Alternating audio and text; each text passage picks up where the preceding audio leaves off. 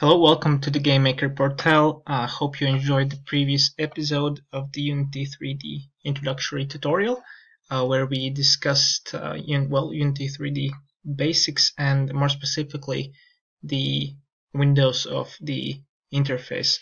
And I hope you went it through, and thank you for being in this episode where we gonna discuss now Unity asset workflow. Well, the basic workflow of the Unity assets and mainly primitive and placeholder objects. I hope you have your Unity 3D opened up for you, and we can dive right into it. So you have an empty scene, and on your top corner of the toolbar you're going to see a game object. If you go on 3D objects, you see a list of primitive 3D objects. Let's start with the plane because it's one of the most useful placeholder assets in Unity, which can represent well a ground floor for you, where you can then walk with your character and start some interactions that way. So I don't like how it looks at the moment. It's all white and just too harsh in the eyes. And in the hierarchy you see the directional light, and directional light is that gives this white thing on the floor just over bright. So let's just tone it down a bit with an intensity multiplier or parameter. Just tone it down so it kind of becomes blue. And if you're wondering why is it blue, it's because of the skylight here, a dome, which then hits the floor and attracts the color from the skies, which is an HDRI lighting, and that's why Unity is so powerful.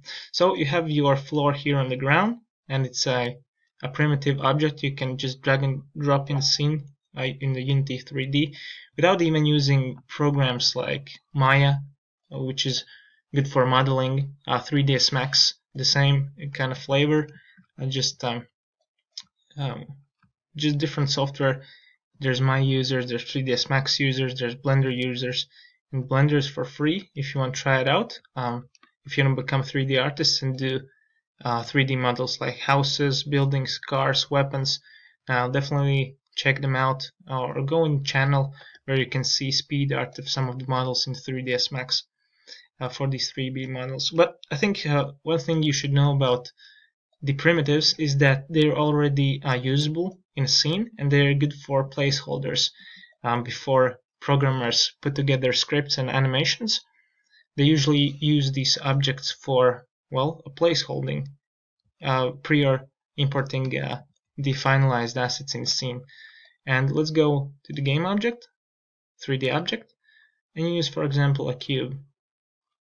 And you can't see anything as of right now. It's because it's under the plane. And if you press a Q on your keyboard, you can just go down and see where it's located in time and space. And you can just drag it on top of the plane so you can see it a little clearer. And you can focus on it by pressing F. Okay, so here we are. We can position it, and you see it doesn't really snaps on the ground of the plane. And reason for that is because it's not snapped. And you can't snap it by these widgets. You can snap it by pressing down V on your keyboard, pointing down to the vertex of the cube. You just snap it like this on the ground floor. And then you make sure it's not intersecting, but it's right on top of the plane, which is a really important thing whenever you create games, is that you want to make sure that other objects are not intersecting each other, or at least you want to eliminate that. And again, these cubes, primitive cubes, are already textured. You can drag and drop textures on it. It's all completely wrapped, and you're going to see the textures unwrapping and just displaying very nicely.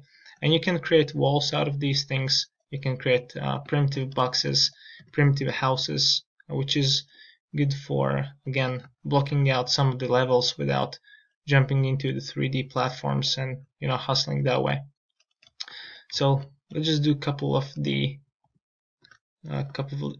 instances for the subject and see how it looks when you just play around. And as a beginner, it's kind of fun to do these kind of things.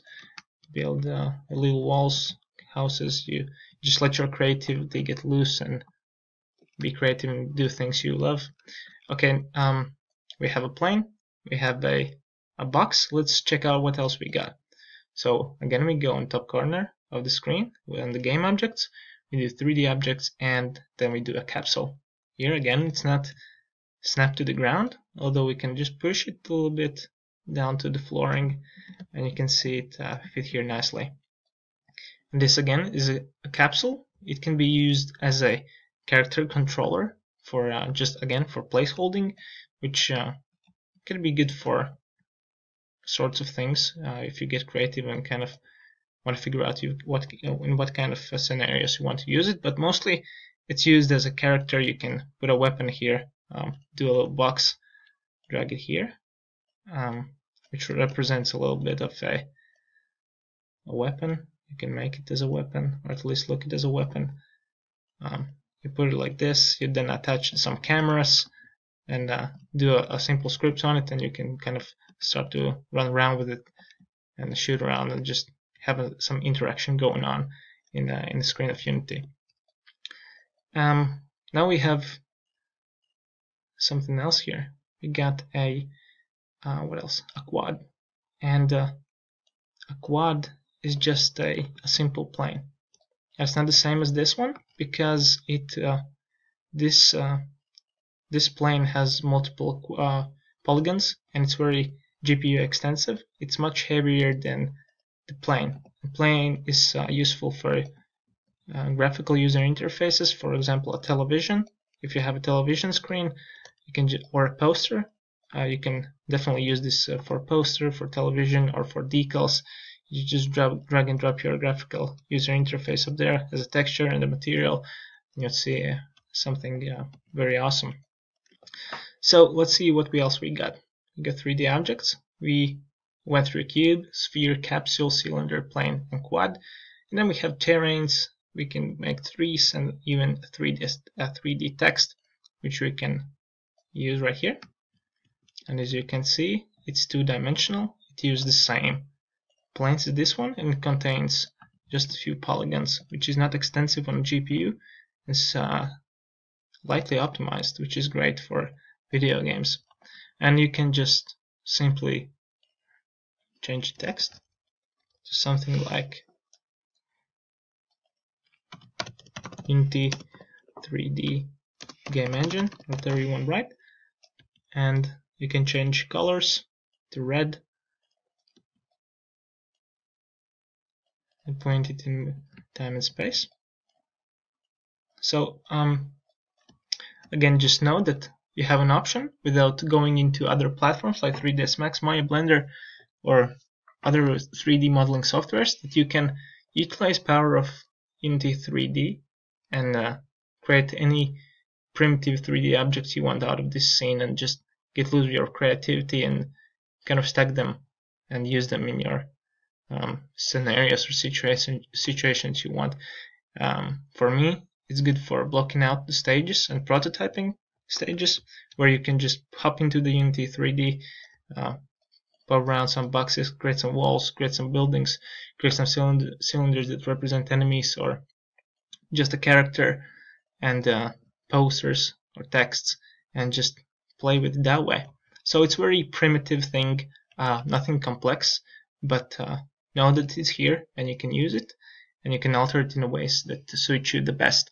So thank you so much for watching. If you haven't seen the first episode, just click on the link here on YouTube in the Game Maker Portal channel, and you're gonna see maybe a playlist of tutorials that are for free, and you can just go back, rewatch it of the layout if you haven't kind of went through and experienced the layout of the Unity 3D just yet. Know that it's there, and hope you find this useful, and give us a subscribe button below if you enjoyed this, so you have a notification in your YouTube that we have uploaded a new video. And I'm gonna see you in the next episode. Alright, thanks so much. Cheers.